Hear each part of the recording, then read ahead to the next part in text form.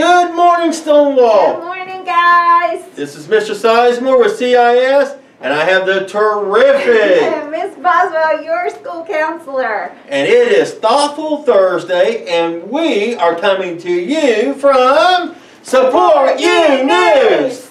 Miss Boswell. Yes, Mr. Sizemore. We have tremendous amount of thoughtful students. We do. It was hard to pick today. Well, listen, it's hard to pick every day. Yes, I agree with you. But indeed, but I think our choices were good ones. I think so. Well, and you're good at that. You're good at picking them. I'm thoughtful about. You are. Yes. So what two students are going to share with us some thoughtful ideas? Oh, I'm so excited you asked. Today we have Autumn and Bria. Come on in here, girls.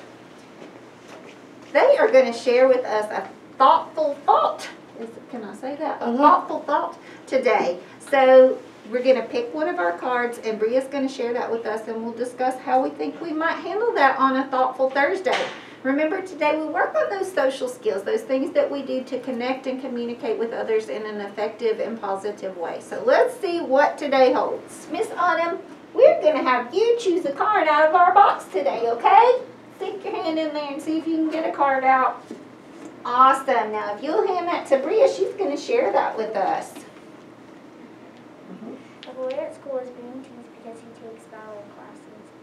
Should people's interests or hobbies be limited because of who they are? Why or why not? Oh man, what a good question, guys. So we've got a fellow, and he's being teased because he takes ballet classes. Do you think that that's okay that people would tease someone for that reason? Why not? Because anyone can do what they want. Yeah, absolutely, right? We all have different interests, and to judge each other based on our interests isn't being very kind, is it? So, Autumn, what's something that you could say to someone if they did something maybe you didn't quite understand? What could you ask them?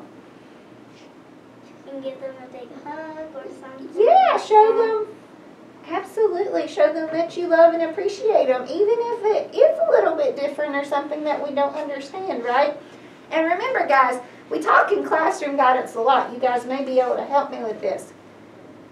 We can be anything that we want to be, right? So to put boundaries on who can do what, or only boys can do this, or only girls can do that, isn't fair, right?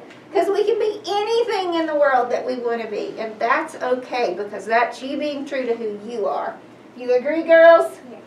Awesome. Well, we hope you have a very thoughtful Thursday. We love you, and we'll see you soon. Bye.